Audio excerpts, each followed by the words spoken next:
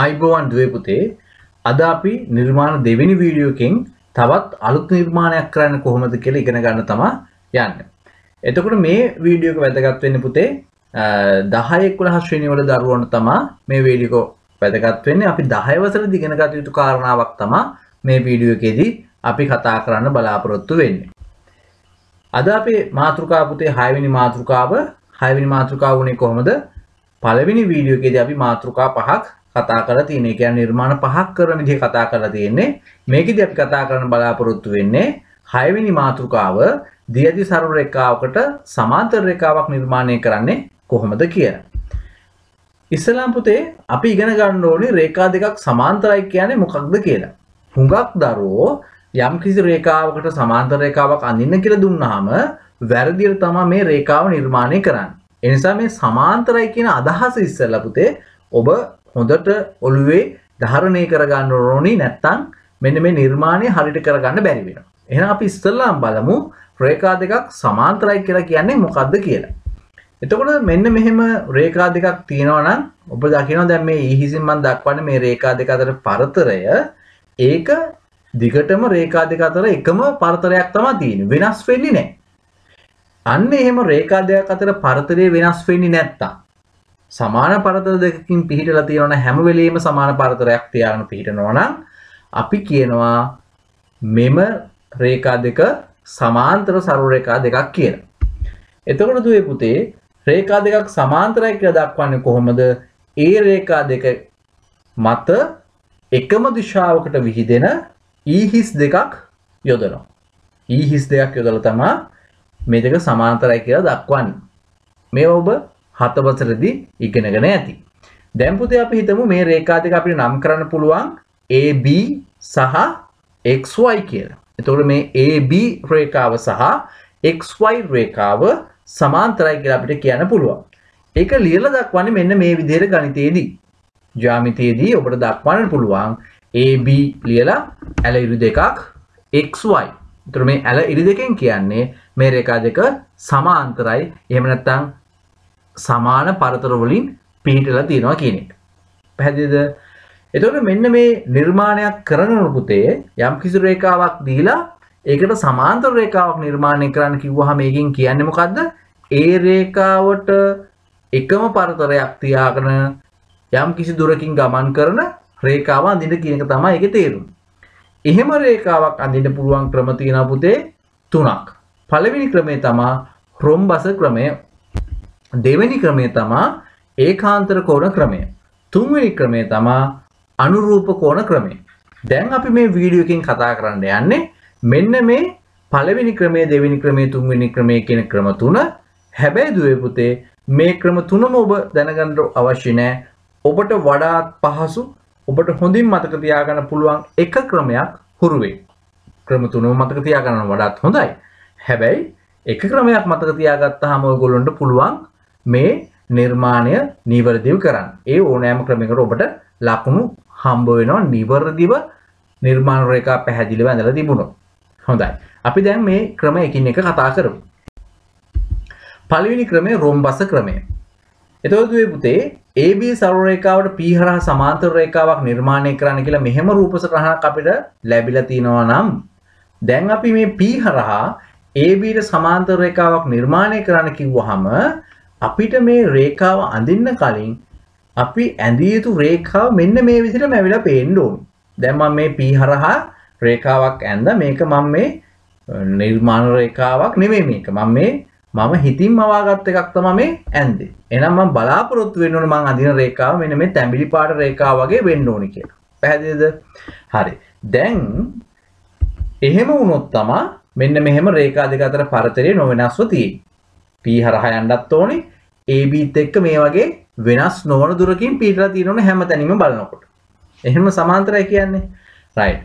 දැන් අපි ඒක කරන්න ඉස්සලා මෙන්න මේ P ලක්ෂය තියලා මේ විදිහට වෘත්ත ඡාපයක් සටහන් කරගන්නවා. එතකොට මේ දුර කැමති දුරකින් ගන්න පුළුවන්. හැබැයි මේ රේඛාව ඡේදනය කරන්න පුළුවන් වෙන්න ඕනි ඡාපයක් ඇඳලා. හරිද? දැන් පුතේ කවකටුව වෙනස් කරගන්න නැතුව යකඩ තුඩ මෙන්න මේ අලුතෙන් ඡේදන ලක්ෂයට ගේන්න. ආපහු රේඛාව ඉඩ තියෙන පැත්තට හරවලා කව කටුව මේ වගේ ඡාපයක් ගහන්න කලින් දුරම වෙනස් කරන්න නැතුව කව කටුව තියලා. හරිද? දැන් ආපහු අර දෙවෙනිට කපාගත්ත තැනට ඡේදනය කරපු තැනට යකඩ තුඩ ගේන කව කටුව වෙනස් කරන්නේ නැහැ. මේ P ලක්ෂයේ පිහිටි පැත්තේ ඡාපයක් ওই විදිහට සටහන් කරන්නට ඕනේ. P ලක්ෂයේ පිහිටි පැත්තේ. හරි. දැන් කව කටුවේ දුර තාමත් වෙනස් කරන්න එපා. ඒක මේ P ලක්ෂයට ගෙනල්ලා අර ඔයගොල්ලෝ ඡාපයක් සටහන් කරපු අවසානයේ සටහන් කරපු එක මත නැවත සටහනක් ওই විදිහට යොදන්න. එතකොට මේ කැපුම් හතර පුතේ චතුරස්‍රයක ශීර්ෂ හතරක් වගේ තියෙනවා. මේක ඇත්තටම රොම්බසයක ශීර්ෂ හතරක් තමයි මේ ලකුණු කරලා තියෙන්නේ. P අර AB රේඛාව මත කැපුම් දෙක සහ මෙතන මේ උර්ධ ඡාප දෙක කැපිලා හැදෙන ලක්ෂ දෙක චතුරස්‍රයක ශීර්ෂ හතර වගේ පිහිටන. මේක රොම්බසයක ශීර්ෂ හතර. හරිද? දැන් අපි කරන්නේ P-ටයි අර අන්තිමේට අපි හොයාගත්ත ඡේදන ලක්ෂයටයි අඩුල මේ වගේ තියලා පැන්සලෙන් මෙහෙම යා කරන්න. එතකොට අපි අර බලාපොරොත්තු වුණු සමාන්තර රේඛාව එනවා. සමාන්තරයි කියලා දක්වන්න එක පැත්තකට විහිදෙන E හිස් දෙකක් රේඛා මතින් දක්වන්න. මේ සියල්ලම පැන්සලකින් කරන්න කියලා හොඳට මතක තියාගන්න. ඒ වගේම නිර්මාණ රේඛා පැහැදිලිව පේන්නත් ඕන. පැහැදිලිද? ඔන්න ඕක තමයි රොම්බස ක්‍රමය. නැවත ඔයගොල්ලෝ පියවර හොයාගන්න ලේසි. කව කටු කොහොමද ගන්න කියලා. හොඳම වැඩක් තමයි වීඩියෝ එකකින් නිර්මාණ ඉගෙන ගන්න එක. ඔබට මම පියවර පැහැදිලිව පේන්න මේක සකස් කරලා තියෙනවා. ඒ නිසා ආපහු රිවයින්ඩ් කරලා බලන්න මුලින් ඉඳලා පියවරෙන් පියවර නතර කර කර ඔයගොල්ලෝ කඩදාසි මෙහෙම මේ සටහන මෙතනින් මෙහෙම හදාගන්න. ඕනනම් යකඩුව තිබ්බ තැන් වලට ඉස්සල්ලාම තියෙන තැනට 1, ඊළඟට තියෙන තැනට 2, ඊළඟට තියෙන තැනට 3 එහෙම සටහන් කරගත්තට කමකුත් නැහැ පැන්සලෙන්. හරිද? ඊට පස්සේ අපි බලමු දෙවෙනි ක්‍රමය. දෙවෙනි ක්‍රමයේ පුතේ ඒකාන්තර කෝණ ක්‍රමය. ඒකාන්තර කෝණ ක්‍රමයේදී අපි ඉගෙන ගමු ඉස්සෙල්ලා මොකද්ද මේ ඒකාන්තර කෝණ කියන්නේ කියලා. ඉස්සෙල්ලා ඒක මතක් කරගන්න එපා. එතකොට පුතේ අපි දන්නවා දැන් P හරහා සමාන්තර රේඛාව දෙන කියලා කිව්වොත් එහෙම මෙහෙම වෙන්න එපා නේද? එතකොට පරතරය වෙනස් වෙන්නේ නැතුව ඔන්න ඔහම වෙන්නේ එතකොට නේද? දැන් පුතේ මම මේකට තේරුම් ගන්න ඕන නිසා මම මෙහෙම කඩිරක් ඇඳ ගන්නවා. හරිද? එතකොට මේක ඔබ දන්නවා කඩිර රේඛාවට අපිට කියන්න පුළුවන් තීරයක් රේඛාව කියලා. 9 වසරේදී ඉගෙන ගන්නවා සමාන්තර රේඛාශ්‍රිත කෝණ කියන පාඩම. එතකොට මේ කඩිරි රේඛාව තීරයක් රේඛාව කියලා ගත්තොත් පුතේ මෙන්න මේ කහ පාටින් දක්වපු කෝණයට මෙන්න මේ කහ පාටින් දක්වපු කෝණය සමාන වෙනවා. මොකද තැඹිලි පාට රේඛාවයි නිල් පාට සර්ව රේඛාවයි සමාන්තර සර්ව රේඛා දෙකක් වුණොත් එහෙම මෙන්න මේ හැදෙන කහ පාටින් දක්වලා තියෙන්නේ ඒකාන්තර කෝණ යුගලයක්. තවත් යුගලයක් තියෙනවා. ඕගොල්ලන්ට ඕන නම් ඒක සලකන්නත් පුළුවන්. හරිද? දැන් මම මේ සලකලා තියෙන්නේ කහ පාටින් දක්වපු කෝණ දෙක.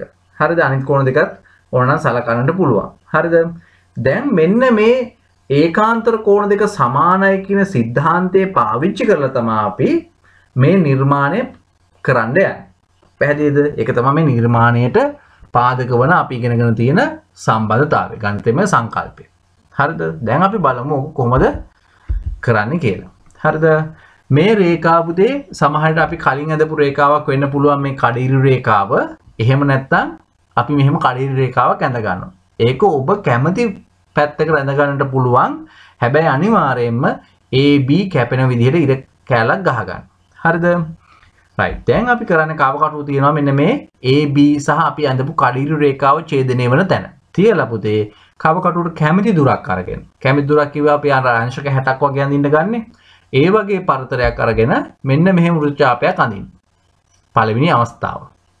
ඊට පස්සේ කව කටුව වෙනස් කරගන්නේ නැතුව P ලක්ෂයට මෙහෙම ගෙනල්ලා මෙන්න මේ පැත්තෙන් මෙහෙම ඡාපයක් අඳින්න. කව කටුව වෙනස් කරගන්න බෑ. P වල හරියටම තියන්න. හරිද? P සහ අර රේඛාව කැපුණු තැන හරියටම තියලා මෙහෙම ඡාපයක් ඇඳ ගන්නවා. දෙවෙනි පියවර. දැන් කරන්න පුතේ කව කටුව ගෙනල්ලා අර පළවෙනි එකේ කෝණය අතර පරතරය මේ වගේ මැන ගන්නවා. ඡේදනය වෙලා තියෙන පරතරය මැන ගන්නවා. ඒක වෙනස් කරන්න නැතුව යකඩ තුල මෙන්න මේ කඩිරි රේඛාව ඡේදනය වෙලා තියෙන තැනට ගෙනල්ලා මෙන්න මෙහෙම ඡාපයක් අඳිනවා. පැහැදිලිද? එතකොට පුතේ මේ කරලා තියෙන්නේ අපි අර තියෙන කෝණය මේ කව කටුවෙන් දක්වලා තියෙන තැන පිටපත් කිරීමක් තමයි මේ වෙන්නේ. එතකොට සමානව වෙනවනේ කෝණ දෙකම. ඒ කියන්නේ ඒකාන්තර කෝණ දෙක සමාන වෙනවා. එහෙනම් දැන් දුවේ පුතේ අපි කරන්නේ P වලටයි අර අලුතින් ඡේදන ලක්ෂ්‍යයටයි අඩුර තියලා පැන්සලෙන් මෙහෙම යහ කරනවා. එතකොට අපිට අර අපි බලාපොරොත්තු වුණා වගේම ඒ රේඛාවට එකම පරතරයක් තියෙන සමාන්තර රේඛා දෙක නිර්මාණය වෙනවා. පැහැදිලිද? මේක තමයි දෙවෙනි ක්‍රමය අපි සමාන්තර රේඛාවක් නිර්මාණය කරන. හරිද? එහෙනම් දැන් තුන්වෙනි ක්‍රමය බලමු. තුන්වෙනි ක්‍රමය තමයි පුතේ අනුරූප කෝණ ක්‍රමය කියන්නේ. එතකොට අනුරූප කෝණ ක්‍රමයේදී වෙන්න ඕනි මොකද්ද වෙන්න ඕනේ? අනුරූප කෝණ යොදාගෙන තමයි මේක අපි සකස් කරන්නේ. එතකොට දැන් ඒකාන්තර කෝණය පාවිච්චි කරා වගේම අපි කොහොමද අනුරූප කෝණ යොදා ගන්න කියලා මෙතනදී බලමු. එතකොට පුතේ දැන් ඔන්න අපි හිතින් මවාගත්ත මේ වගේ තැඹිලි පාට රේඛාව වගේ එකක් තමයි අපි අඳින්න ඕනේ P හරහා. එතකොට මේක පරතරය වෙනස් වෙන්නේ නැතුව මෙහෙම යන්න ඕනේ හැම වෙලේම. නේද? ඒ කියන්නේ අපි ඔන්න කඩිරි රේඛාවක් ඇඳගත්තොත් පුතේ මම මේ කහ පාට කරපු කෝණයට අනුරූප කෝණය වෙන්නේ මෙන්න මේ කෝණය. නේද? දැන් අපි දන්නවා සරල රේඛා දෙකක් තීරණ රේඛාවෙන් ඡේදනය වුණාම අනුරූප කෝණ යුගල 4ක් හැදෙනවා. ඔයගොල්ලන්ට කැමති කෝණ යුගලයක් මෙහෙම තෝරගන්නට පුළුවන්. හරිද? දැන් මම තෝරගත්තේ මෙන්න මේ කෝණ යුගලය. හරිද? කරන වැඩේ වෙනස් වෙන්නේ නැහැ. ඔයගොල්ලන්ට ඕන වෙනස් කර කර බලන්න පුළුවන්. ඔයගොල්ලන්ට මේක නිර්මාණය කරන්න පුළුවන්ද කියලා. එහෙනම් දැන් අපි බලමු මෙන්න මේ අනුරූප කෝණ දෙක සමානයි කියන સિદ્ધාන්තය පාවිච්චි කරලා කොහොමද සමාන්තර රේඛාවක් නිර්මාණය කරගන්නේ කියලා. දැන් එහෙනම් පුතේ ඉස්සලා අපි කරන්නේ කඩිරු රේඛාවක් ඇඳ ගන්න එක. නැත්තම් මේ කඩිරු රේඛාව අපි කලින් ඇඳපු සරල රේඛාවක් වෙන්නත් පුළුවන්. මෙහෙම කැපිලා තියෙන රේඛාවක් තෝර ගන්න ඕනේ P හරහා යන. හරිද? ඊට පස්සේ කරන්නේ කැපිලා තියෙන තැනම තියෙන කෝණය මේ විදිහට කැමති දුරක් අරගෙන වෘත්තචාපයක් අඳිනවා. ඒක එහෙම්මම ගෙනල්ලා P වල තියලා කපකටුව වෙනස් කරන්නේ නැතුව ඔහොම චාපයක් අඳිනවා ඒ විදිහටම. දැන් අර ඉස්සලා වගේම පුතේ මෙන්න මෙතන පරතරය මෙහෙම මැන ගන්නවා. ඒ පරතරය ගෙනල්ලා මෙන්න මෙතන P වලට අපි ඇඳපු වෘත්තචාපය මත තියලා ඒ කෝණය ඔහොම පරතරය ලකුණු කරගන්න. දැන් කරන්නේ මෙන්න මෙතන මේ තියෙන ලක්ෂ්‍යයටයි P වලටයි අඩුර තියලා පැන්සලෙන් මේම යා කරගන්න. දැන් තුන්වෙනි ක්‍රමය අනුරූප කෝණ ක්‍රමයට එහෙමයි අපි සමාන්තර රේඛාවක් නිර්මාණය කරන්නේ. ඔබට පහසු ක්‍රමයක් භාවිතා කරන්න පුළුවන්. ඒ නිසා ඒක හුරු වෙන්න. නැවත රිවයින් කරලා බලන්න කව කටු තියෙන දැන් මොනවද කියලා. හුඟක් දරුවොන්ට නිර්මාණ වරදින්න හේතුව තමයි මේ කව කටුව අදාළ තැන නෙමේ යකඩ තුල තියන්නේ. නිර්මාණ කරනවා සමහර වෙලාවට. ඒ නිසා පුතේ ඔබ අනිවාර්යයෙන්ම දැන් මේ නිවාඩු කාලේ හොඳට වෙලාව තියෙනවා. Taman 100%ක් නිවර්දිව නිර්මාණයක් කරන්න. තමන්ටම අභියෝගයක් කරලා මම මේක හරියට කරනවා කියන අභියෝගයක් කරලා මේක නීට් එකට ලස්සනට පැහැදිලිව කරන්න හුරු වෙන්න. අනිවාර්යයෙන්ම ඔබට පුළුවන් මේක. ඊටාම සරල වැඩ ටිකක් මේ තියෙන්නේ. මේ තියෙන පුතේ අපි කෝණයක් පිටපත් කිරීම කියලා ඉගෙන ගත්ත කොටසමයි මේ තියෙන්නේ. තව තැනක ගෙනත් තියෙන්නේ. ඔයගොල්ලෝ නැවත බලන්න ඕන නම් කෝණයක් පිටපත් කරලා තියෙන්නේ කොහොමද කියලා අර උඩින් තියෙන කෝණය මේ පහලින් P තියෙන තැන පිටපත් කරලා මේ තියෙන්නේ. එතකොට අපි මම සමාන්තර රේඛාව නැති නිසා හරිද හිතින් මවා ගන්න මේක ඕනනම් ඔයගොල්ලෝ අඩුරු තියලා බලන්න මේ විදිහට මෙහෙමනේ මේ රේඛාව එන්න ඕනි. එහෙනම් මේ කෝණ දෙක මම පිටපත් කරා නම් හරි. මේ කෝණ දෙක සලක ගත්තා නම් හරි කියන එකට එන්න පුළුවන්. ඒ නිසා අනිවාර්යයෙන්ම සමාන්තර රේඛාවක් නිර්මාණය කරන්න හුඟක් විට විභාගෙ දිනවා. අනිවාර්යෙන් ඔබට මේ ක්‍රම තුනෙන් එකක සමාන්තර රේඛාවක් නිර්මාණය කරන්න පුළුවන් වෙන්න ඕන. ඒ නිසා තහවුරු කරගන්න පුතේ මෙන්න මෙහෙම ඔයගොල්ලෝ කැමති පැති වලට රේඛා ඇඳගෙන කැමති තැනකින් P කියලා ලක්ෂයක් තියාගෙන සමාන්තර රේඛා නිර්මාණය කරන්න. මෙන්න අභ්‍යාස මෙතන මම 4ක් දීලා තිනවා. මේ විදිහට රේඛා ඇඳගෙන මේ විදිහට P ලක්ෂයක් පිහිටුවාගෙන ඔයගොල්ලෝ බලන්න ඒකාන්තර කෝණ ක්‍රමයෙන් අනුරූප කෝණ ක්‍රමයෙන් හෝ රොම්බස් ක්‍රමයෙන් ඔබ කැමති ක්‍රමයකින් ඔබට වඩාත් ලේසි ක්‍රමයකින් මේ විදිහට ඕනි පැත්තකට ඕනි තැනක තිබ්බහම රේඛාවකට සමාන්තර රේඛාවක් නිර්මාණය කරගන්න පුළුවන්ද කියලා පරීක්ෂා කරලා බලන්න. එතකොට පුතේ අපි දැන් ඊළඟ වීඩියෝ එකේදී හම්බ වෙන්නේ 10 වසරේ ඊළඟ කොටසේදී ඒක වෙනස් ආකාරයකට ඔබ හම්බ වෙන්න බලාපොරොත්තු වෙනවා. ඒ නිසා අනිවාර්යයෙන්ම මේ මූලික නිර්මාණයන් ටික හොඳින් හුරු වෙන්න.